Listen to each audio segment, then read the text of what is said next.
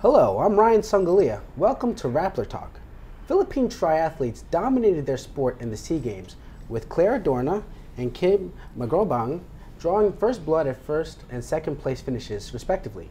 Not long after, Nico Huelgas then landed the top podium in the men's division. Adorna's win is especially significant. She won the Philippines its first gold medal in the SEA Games despite a nagging ankle injury. What will their historic victory spell for the future of Philippine triathlon and its standing in global athletics? Joining us today are triathletes Claire Adorna, Kim Magrobang, and Nico Huelgas. Hello and good afternoon. Afternoon. Hi, afternoon. First off, I want to congratulate you all. Amazing performances, because going into the triathlon events, you guys were really like the favorites because you've done so well in previous competitions. I'll start off with you, Claire. Was that did that give you any added pressure, knowing that people were expecting a lot out of you guys? Yeah, especially that people are like want you to win, so it adds a little pressure to us. But when you're in a race, you just don't think about those things. You just focus on your race and finish, and just do what you have to do. Mm-hmm. And Nico, tell me about yourself. What was that like, knowing that people really were thinking this? You guys are expected to top this event. Yeah, it was a lot of pressure on us. At the same, in addition to that, the competition for the men's was really tight, and it's anyone's game. So there's so much pressure going on in our mind. We couldn't sleep a few days before. There was a lot of anxiety going on and really fast heartbeat. Mm-hmm. But during the race, we just enjoyed the moment. How about you, Kim? Tell me about that. Yeah, same as the two. The pressure is on the game because everyone is watching us, and a lot of Filipinos in Singapore that time supporting our fellow athletes also. Well, you guys seem like pretty friendly. Like, tell me, like, did you guys like help each other get through this? Like, say, hey, we're gonna do our best anyways. Did you give any advice or comfort to your friends here? Yeah, actually we train together, so we comfort each other every time we train so hard for this race. Mm-hmm. Tell me, Nico, how was that? Like, were they like did they intimate to you at all that like, hey, this is a big event here? Did you give them any words of comfort? Yeah, I mean, I told them just enjoy the moment. We are here already, and we are already living the dream as national athletes, and we already give pride and honor. So today we just have to give it all we've got. How about you, Claire? Did you tell them anything before the race to kind of calm their jitters a bit? Yeah, and for me and Kim, I always say that, yeah, we can do this. We could get the 1 and 2. We just have to believe in ourselves, stuff like that. Mm-hmm. Now, I'm curious, how does one go about starting to become a triathlete? Because it's one thing to do distance running, swimming, bicycling. Is it just an issue of, hey, I want to do all these things, I don't have the time, where can I find a sport that does all the things that I want to do at once? Like, how does that start? Like, Well, first, I think you know how to swim. Yeah, because that's the most important. After finishing your swim, and if you know how to bike and you have a bike, you could easily get into triathlon, because at the end you just have to run and finish the 10K run. mm-hmm. Yeah. How about you? How did you get started in triathlon? Triathlon, I started as a swimmer back in college, and from there I joined a fun run. And at 2009, it was the booming of fun runs. Everybody would go to this fun run and just finish a 5K, and they would feel great about it. In my case, I surprisingly won that fun run, and I was discovered by a national coach who was the host of the event. And from there, he invited me to join a triathlon, which I didn't know what was a triathlon itself. But before that, I joined an aquathlon, so it's a swim run. So that's usually how triathletes start. They start off with one sport, then 2, then 3. Mm-hmm. And how about you? How did you get started? At first I was a swimmer, but not so good. Then my coach asked me to try out for national team triathlon, and after that, all went through, Mm-hmm. and then that's what I started. Like, it's I imagine it's one thing to be competing locally it's quite another thing when you're carrying the Philippine flag. You know, you're racing for your country. Is that a different experience knowing that so many of your countrymen and women are rooting for you? Yeah. Definitely. It's a really crazy and overwhelming experience for us, especially you're bringing your country, you're representing your country. At the end of the race, when you're standing and you're hearing your national anthem, it just feels so great. Yeah, and we are representing not only ourselves but the whole country as a whole, Yeah. all of the people all over the world. Mhm. Yeah, same with them. Like, being there is just a big dream. Winning a medal is like a blessing, real blessing.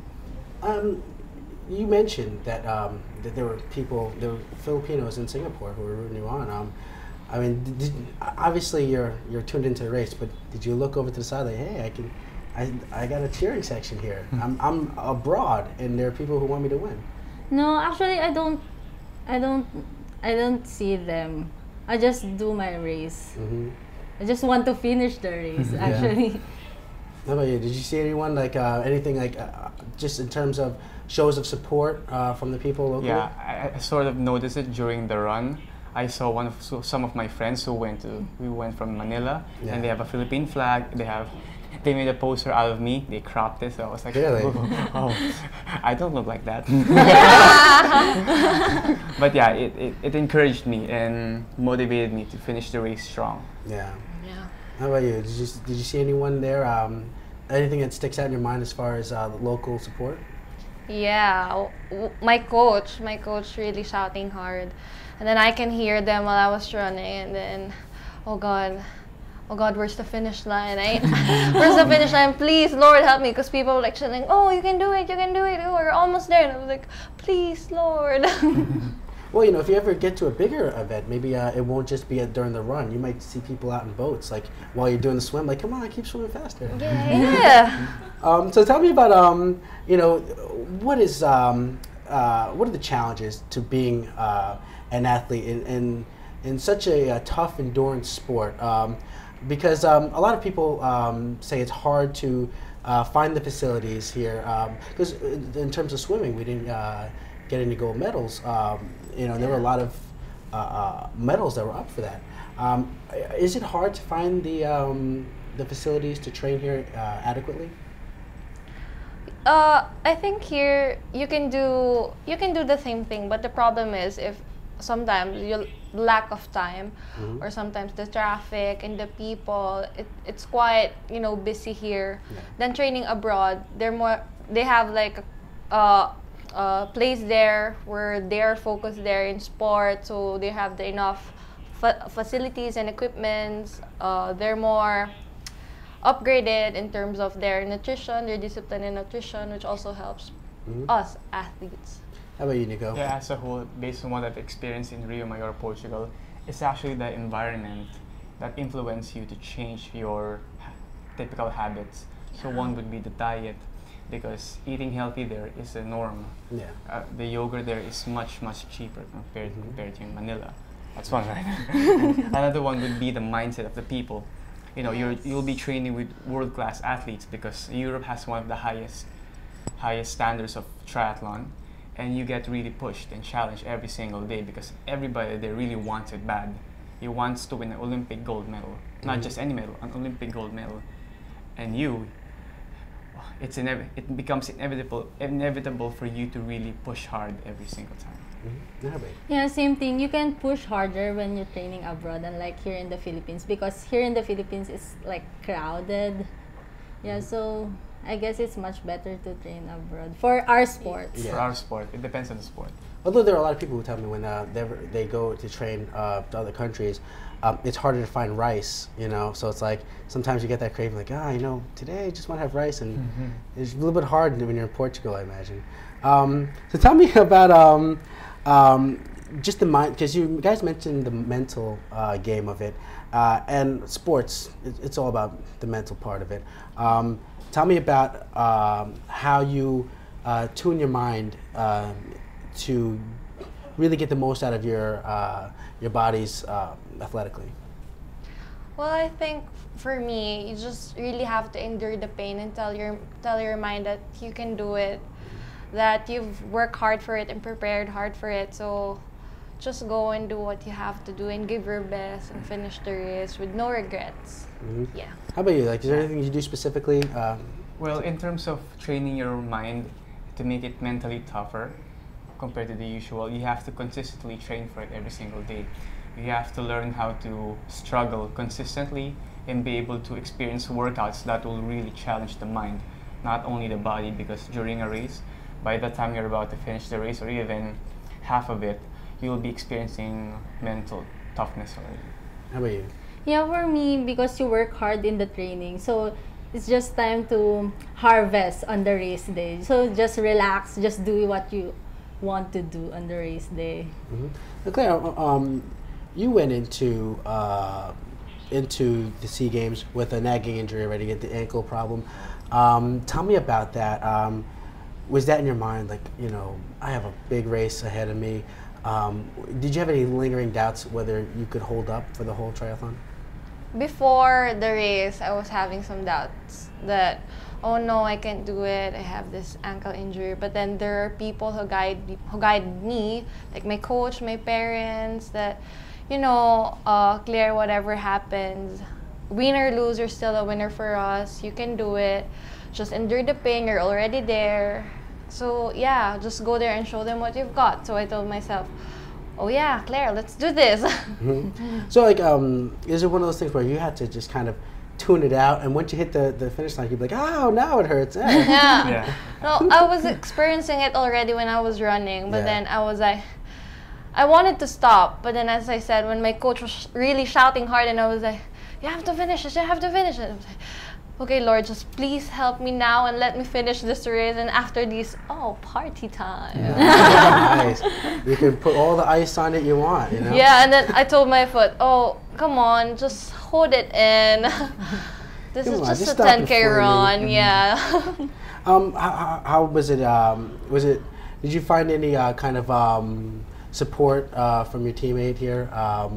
Knowing that, you know, whether you slowed down or not, the Philippines was going to get a gold medal? Yeah.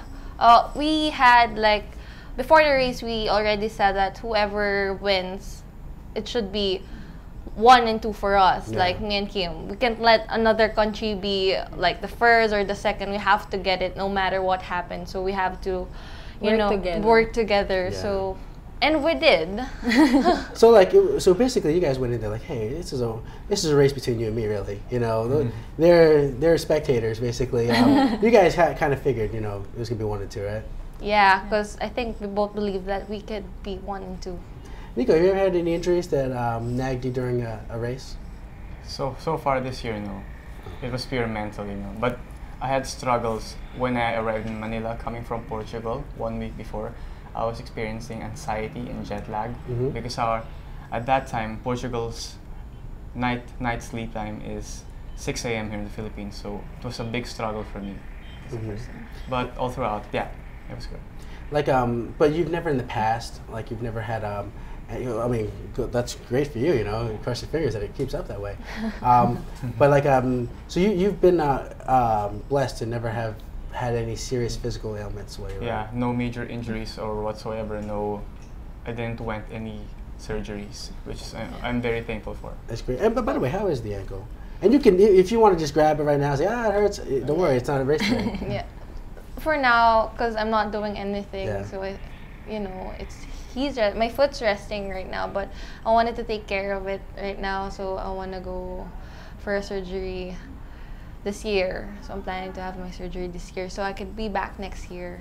Because next year there's a big athletic event taking place. I believe it's in Brazil. Olympics. Yeah, that's what they call it. Yes. So I imagine that you should be okay to go by then, right?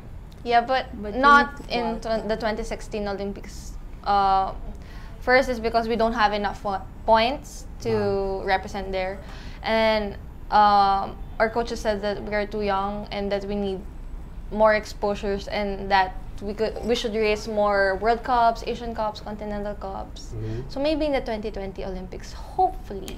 So Cross fingers. So walk us down there, because you know you're making a lot of fans today. You made a lot of fans in Singapore. What is next for each of you?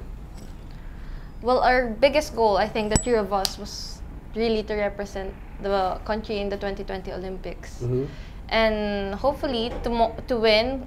And we need to win in World Cups, Asian Cups, and Continental Cups in order to get there. What about what's the next race? Because I know you just had a race right after. Yeah. After the SEA Games, it's the Asian Triathlon Championships, and we did pretty well, by the way. Held We in placed Taipei. 3rd in the men's team competition, which is the first time, and the women's category, they placed 2nd. Because I remember you were just telling me off camera that you had like a, you know, you were just trying to get through this race because you know you had another race going on a week later. What is that mindset? Like, oh, I got to get through this really tough race so I could do it again next week. Yeah, You know? it was okay. I mean, after finishing SEA Games, the pressure went down, Yeah. pretty down. So it was a little bit laid back the coming days, but it was still tiring. But still, my mind was still focused. I couldn't be complacent. I still watched my diet, still got plenty of sleep and rest. And how about you? What was that like when you just you just complete this tough race and knowing that this is just the beginning really, because there are so many other things that you're going to be doing, and this is obviously it's a huge milestone. What did this do for you mentally, knowing that you were able to finish at such a high place in this subcontinental meet? For me, SEA Games is just like same like other races. So we need to train again for our next races. So we can SEA Games just can't stop us for training for another competition. So You mentioned it was party time after you finished the race. for her, because she has an injury. Oh yeah, For us, no, because we don't have. So We'll still have to train though. I mean, like, it's party time that you can spend your time with your family because you've been away from them for a long It's your time. party time. You can eat like fast foods, but you still have to train, right? yeah. Oh well. Still obviously. I still have to get back to work. Triathlon is a all year It's round like training. our job, yeah. Yeah, and so there's no off season. There's no. Yeah. Yeah, only in mid-December. Yeah. So it's June. I can't wait till mid-December so I can take a break finally. Yeah. No, mid-December. Mid-December. So how did you guys celebrate? Spend time with my family. Really, I really miss them. Eat fast foods. Oh yeah, like Yeah. the chicken joys, Yeah. which they don't have. I don't believe in Portugal, right? Or Well, Australia. in Australia, well, they have, but I'm Right. trying to stay away from it.